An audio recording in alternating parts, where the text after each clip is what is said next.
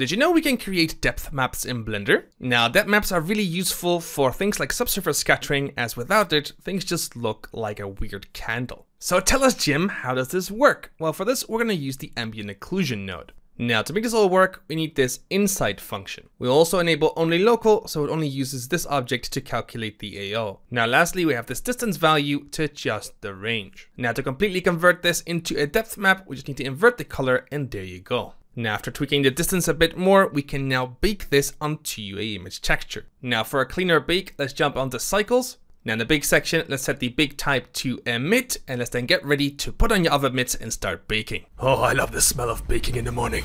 Look at him, isn't he beautiful? Isn't that a face only a mother could love? Now with this baked image, we can now drive the subsurface scattering effect, and we can also use a math node just to adjust the intensity. And would you look at that, we now got a way better effect for our subsurface scattering. Now for more tips like this, check out our channel.